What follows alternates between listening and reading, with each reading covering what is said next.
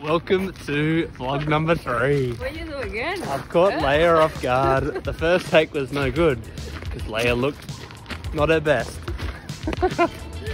Hope you guys enjoy what's about to unfold. There's a big announcement coming tomorrow, so stay tuned, like and subscribe, and enjoy.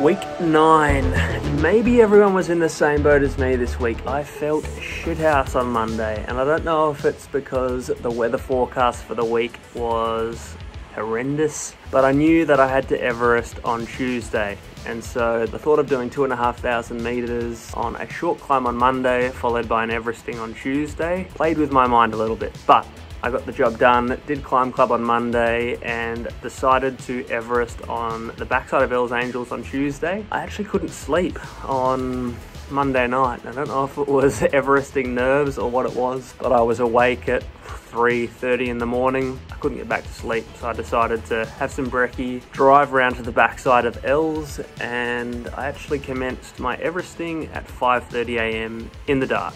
Tuesday, 1st of March. I'm on the backside of Hells Angels and I'm trying to sneak in an Everest number 9 before the rain hits us later in the week. I'm tired, it is cold. I'm questioning why I'm doing this, but the stars are out. So let's see how we go. Everest number 9 at backside of Hells Angels. It was a little bit miserable and I didn't really feel like being on my bike, but the sunrise was sick. Super nice to watch the sunrise over the ocean in La Scala. Great way to start the day, and I guess something I miss not being in Australia. Here we ride so much later in the day that we don't often see the sunrise. That being said, I got 28 repeats done. I was done before dark. Everest number 9, that is a wrap. The first finish in the light. 28 repeats, 9,000 meters, 11 hours, 30 something minutes. Time to go home. Felt good rolling home and having an early shower and my weekly dose of McDonald's. Calories are king because if you don't put fuel in the engine, you're not going to perform the next day. Speaking of, the next day I drove out to Mardadeu with my creative team for the year, Nick Howe, his partner Nicole, and the film fellow Alex. You guys are going to see what we filmed very, very soon. I did 2 ascents. We then came home and spent some time at the house filming some more goodies. Again, you guys are going to see that soon. It was a good day. It was nice to break up the routine and do something different, get that climbing done, and then knowing that I only had a couple of, I guess, medium days to complete. One thing that's been on my mind this week is, I guess, what's going on in the Ukraine. I have some, not direct family, but some family over there, and scary to see the state of the world. And I guess what I'm trying to say is that I feel very privileged to be able to ride my bike in a time like this. It's certainly on my mind that it is something not to be taken for granted. Thoughts and prayers are with those people, and very shortly you guys are going to find out how an event I'm undertaking this year is going to hopefully benefit the people that are struggling in Ukraine.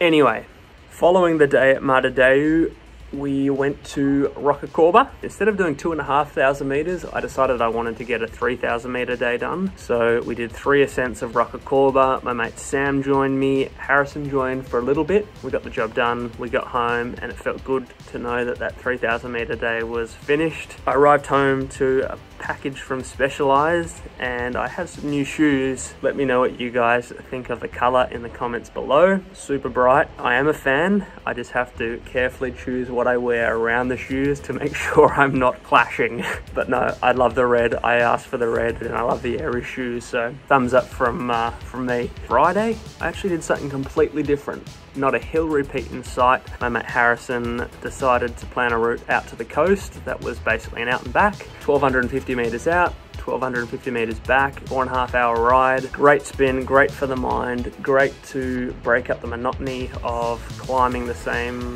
hill time and time again. Yeah, got home on Friday and felt as though I'd earned a day off on Saturday. So Saturday was a day off, had a really cruisy weekend, a little bit of bike, a whole lot of food. I guess the highlight of the weekend was having a little birthday dinner with Sam and Leia at Bobilla, a little Japanese restaurant in La Bisbal. Highly recommend it. But anyway, I am looking forward to kicking off another week. Monday is almost upon us, and so I'm looking forward to getting stuck back into that routine. Adios for now. I hope you guys have enjoyed.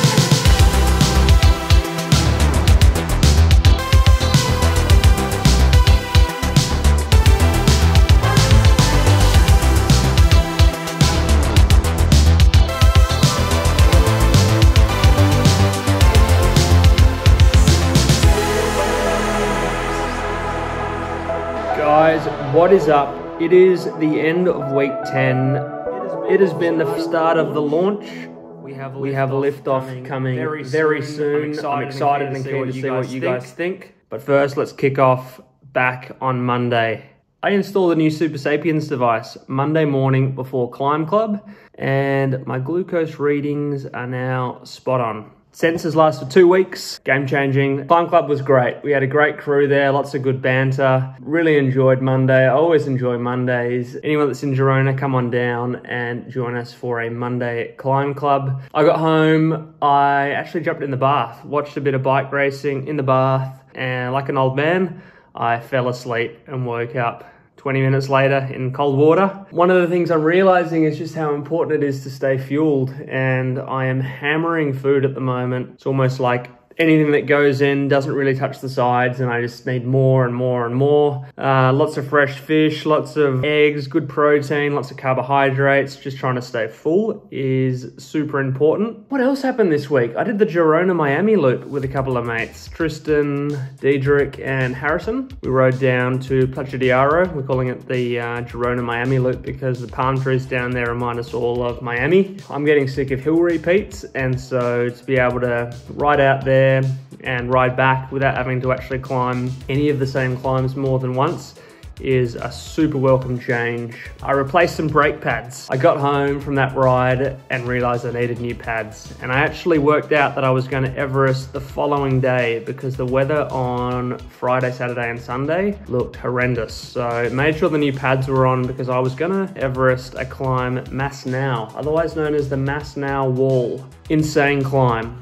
1.4 kilometers in length, 14% average gradient. The max gradient ramps up at 22%. 205 meters of elevation gain per ascent. 43 ascents are required for an Everest. I set the alarm early, 3:30 a.m, got up, drove 45 minutes down to the coast and got kitted up. We are here in the dark again at the base of the Masnau climb in Plaza de Aro. It's 5:45 a.m. This is probably one of the steepest climbs in the region. Let's get this show on the road. Everest number 10. Decided I was going to break the day up into 10 repeat blocks so that I had basically 4 quarters to get through. First quarter, as good as it can be, climbing up gradients that steep at my weight. Got through it and noticed that there were some grey clouds coming in from the south.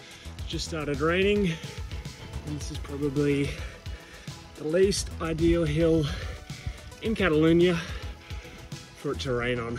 I then spent the next 6 hours riding in the rain, and it was horrendous. My brand new set of brake pads completely toast. Got to about 20 repeats in, and I was literally braking on, I would almost say metal on metal. It was really, really sketchy, and it made the descents really, really slow. To make matters worse, on my 32nd repeat, I snapped my chain, and I thought, you know, I'm gonna have to go to a bike shop now. I'm gonna have to replace this thing. I'm stuffed. I'm gonna lose so much time. Anyway, I got back to the car and realized that I had a BBB chain link, although it was for an 11-speed chain. Well, I put the chain link on the chain and it worked, but I could only use 1 gear. Luckily for this climb, I only really needed 1 gear, and so I popped it right up the top of the ring in the granny gear and basically spun away for the next 12 odd repeats. Got the job done, 9 hours, 20 minutes, 118 kilometers, my fastest Everest to date. Really happy with it. Really stoked that I actually pushed through despite the shitty conditions and the setbacks. I got it done. That drive home was pretty rewarding, knowing that, you know, Everest for the week was done. Although the weather was looking shitty for the rest of the week, I was sort of, you know, I don't mind getting out for 2, 3, 4 hours in the rain, but 9 hours, 10 hours is not so fun. Friday,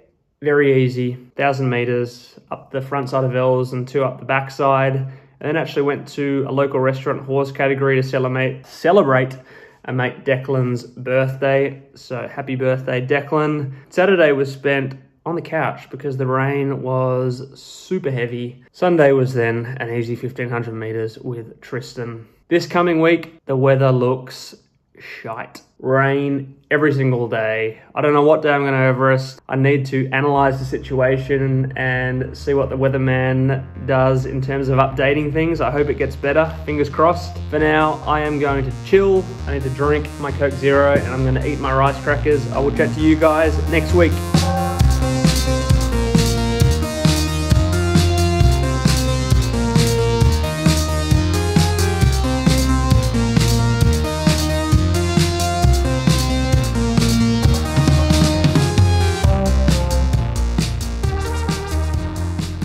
The theme of the week has been rain. Lots and lots and lots of rain. The locals tell me this is the longest stretch of rain they've had now in 15 years, so that's saying something. Having said that, spring is just around the corner, which can only mean warm weather and sun awaits. This week's highlight was my good mate Zach Williams from Perth coming to visit, Z-Dub Photography. Zach is a great looking rooster, a very talented photographer, and above all, he is one of the finest gentlemen that I know. Good evening, friends. This is my dear friend Zachariah from the land of Perth in Western Australia, the land down under. Welcome back to Girona. It's lovely to be here and to have such a well-equipped and well-manicured guide to show me the way of Spain and Catalonia. Zach arrived, well, he was scheduled to arrive on Tuesday morning.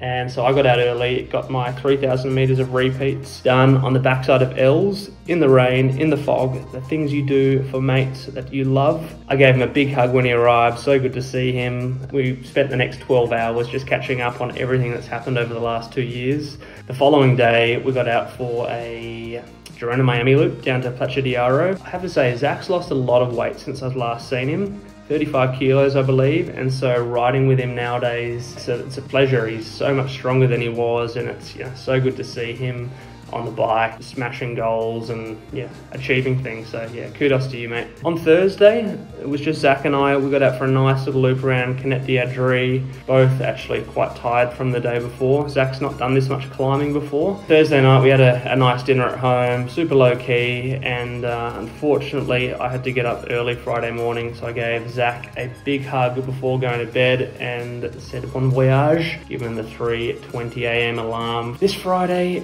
was wet, and so I had to be really careful which climb I picked to Everest. Everest 11, down at the base. Don't know what we're going to call this climb. It's a Skater north side. Here with Sam, pre-ride activation's done. Up we go. I chose a climb around Cascada Dam, 1.4 kilometers in length and 143 meters of elevation. I wanted to make sure I wasn't going too high in elevation this week, just because I'm worried that the higher you get, the colder you get, and the higher you go, the longer you generally have to descend. Cascada was great. 64 repeats, an amazing view at the top of the climb, which made reaching the top each time super enjoyable. We finished quite early. Sam did a couple of repeats with me throughout the day. Sam's been coming and helping me out with these Everests, which has been super helpful. Layla and I actually decided that on Friday night we were going to treat ourselves to Indian. We parked the McDonald's and went down to the Taj Indian restaurant in Girona. Good vibe, really good food. Following day I actually just did a chill loop in the rain with a mate Diedrich and Sam. They climbed 1,000 meters, so that's quite a typical recovery day for me now, 1,000 meters. Well, I prefer to do that in the sun and not in the rain. On Sunday, we went out to a nice restaurant, Taverna El Sabira, a very typical Catalan restaurant in Sant Hilari, or very close to. We had a feast fit for 10 kings, I would say. So much food, left so full, so content. Just meant that the gravel road down from the restaurant back into Girona was a little bit testing on the stomach, but we made it home safely. So all things considered, it was a good day out. The weather next week, again, looks like rain. I'm becoming quite accustomed to this rain, and I'm just very thankful I have good Velocio clothing to keep me dry. Let's see what it brings. Tomorrow is the start of a new week, and I'm looking forward to getting stuck in to another 19,600 meters of vert. See you guys soon.